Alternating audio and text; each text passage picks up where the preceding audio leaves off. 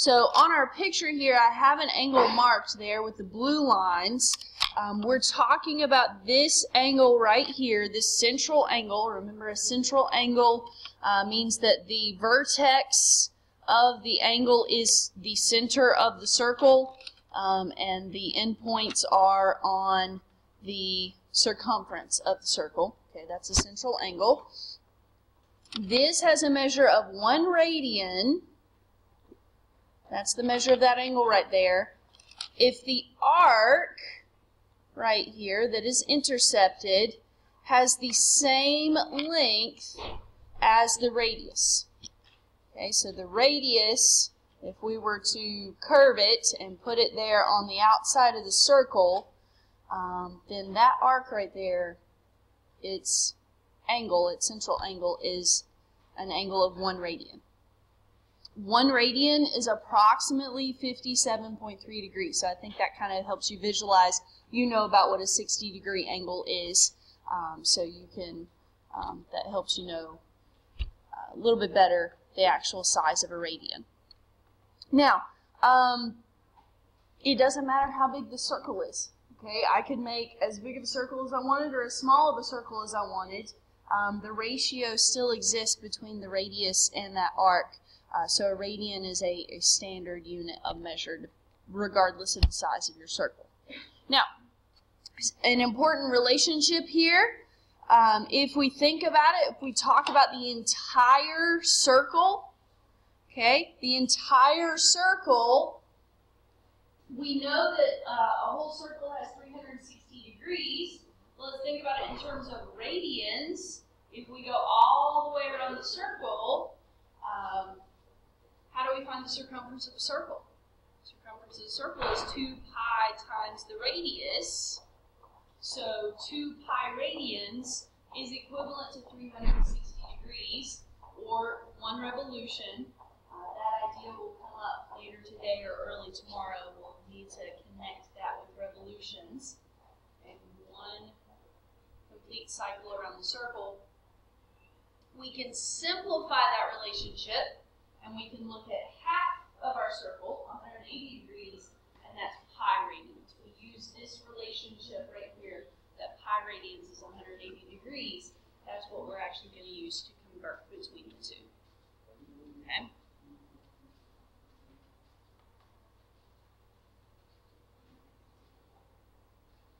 So, let's do some conversions here. How many radians are there in 90 degrees? And I do have a visual representation over there for the more visual amongst us. Okay, but 90 degrees, here's how you convert between degrees and radians. Okay, I want radians, so I need to put radians on the top of the ratio that I am multiplying by. So pi radians over 180 degrees. It's kind of like most of you have probably had chemistry, right? Remember when you do your conversions, you put the units that you want to get rid of in the opposite location of where it is. You're trying to get rid of it, you put it in the opposite location. So we're trying to get rid of degrees, the degrees go in the bottom. Okay? And then we simplify. 90 divided by 180 is 1/2. So we've got 1/2 pi radians. Most of the time we don't actually write the word radians. Okay, most of the time you will see that expressed right there as pi over 2. Okay. That's something else, it's a very common measurement.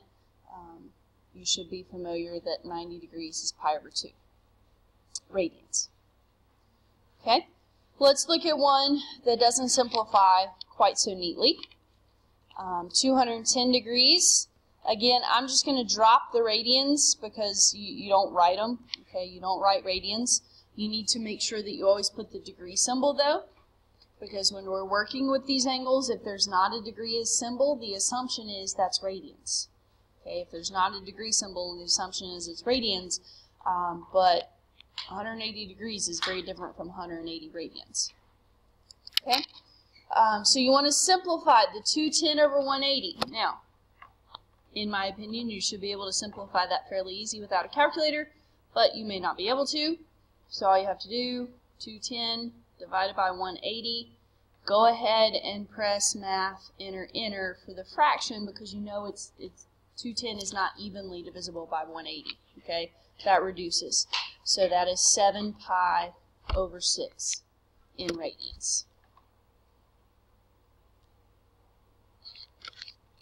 Now, if you want to label a picture over here, okay, you know, if we start, we'll learn this tomorrow, but we start where the red line is, so 90 degrees is kind of at the top of the clock, so to speak, and that's pi over 2.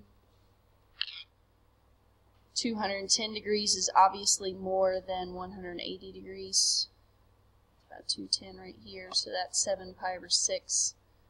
Okay, I'm doing this so you start to get a sense of where these radians are located. The degrees are pretty easy to locate on circle, but radians can be a little bit trickier. 345 degrees. Let's convert that to radians. So 345 over 180, simplify it.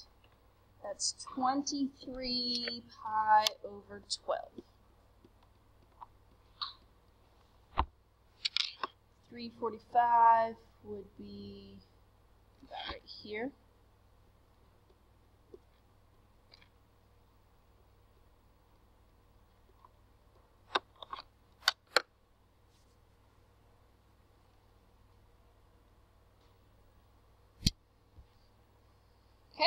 Any questions about the calculator or location or anything like that?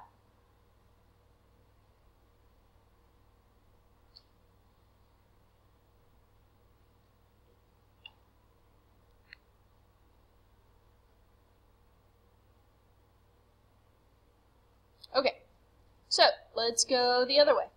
Let's go from radians to degrees.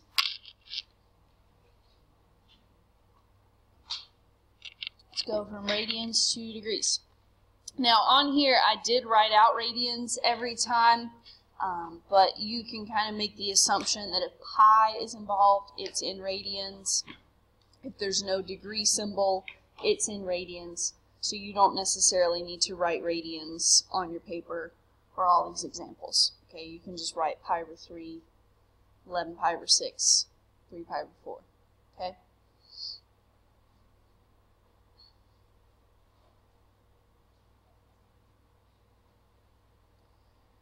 So, converting from degrees to radians, we're still using the relationship that 180 degrees is equivalent to pi radians. But in this case, I'm going to flip it over because I want degrees. So degrees is going to go on top, and I'm trying to get rid of radians, so radians is going to be on the bottom. So I'm going to multiply by 180 over pi.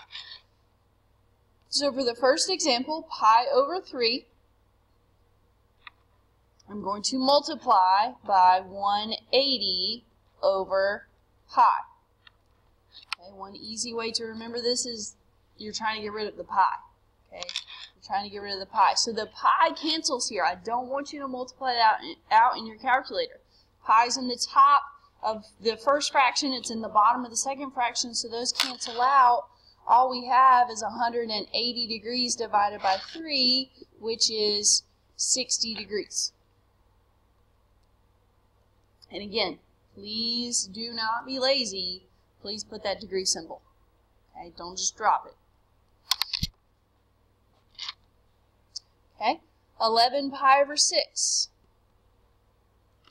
Again, I want degrees, so degrees is going to go on top. The 180 degrees is going to go on top. That means pi goes on the bottom. Again, the pi is going to cancel. I'm going to do this without my calculator, so I'm going to simplify the 180 over 6, and that's 30. So 11 times 30 is 330. You could have done it in your calculator. You just multiply across the top and divide by the bottom. So 11 times 180 divided by 6.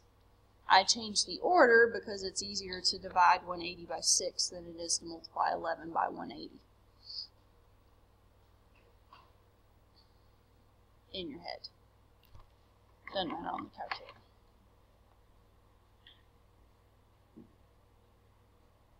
Okay?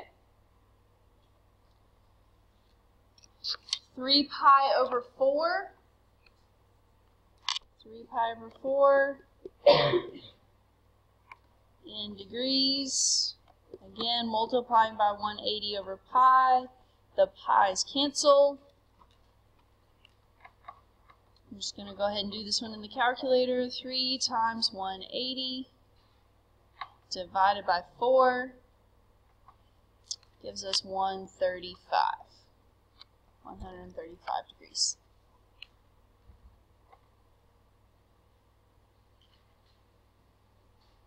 Okay, got one more example here, and then I've got some problems that I'd like for you to do. What if we just have 5 radians? Okay, 5 radians. Now, it's not a typo. Okay, I didn't leave out the pi. I did this on purpose. Okay, radians don't always have a pi in them. The majority of the time they do, but they don't always. So this is just 5. I want degrees, so degrees goes on top. The pi goes on the bottom, but this time there's no pi to cancel that out.